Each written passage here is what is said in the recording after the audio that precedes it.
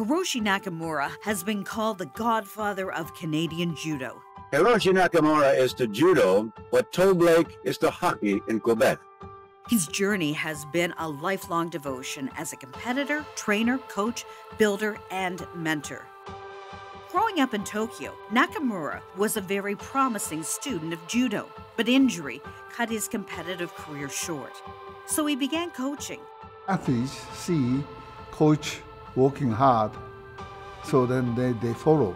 So coach's job it's 24 hours, 7 days a week job. Training athletes in preparation for the 1964 Olympic Games, success was instant and international. Under the guidance of Hiroshi, Canadian Doug Rogers struck silver in the heavyweight division. Rogers asked Nakamura to start a national training program back in Canada in the hopes to give Canadians the elite coaching needed to compete on the world stage. I came here in 1968. 1973, I became national coach for the Montreal Olympic Games. I tried to make my dream for my student. I coach somebody to get Olympic medals. Head coach of Team Canada at 13 World Championships and 5 Olympic Games.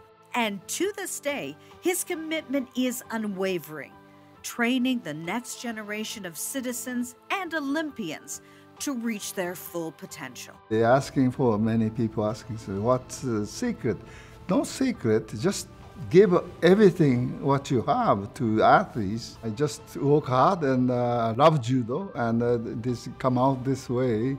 I'm very, very happy and grateful. The Order of Sport on CBC is brought to you by Everest Funeral Concierge, helping to celebrate lives well played for over 20 years.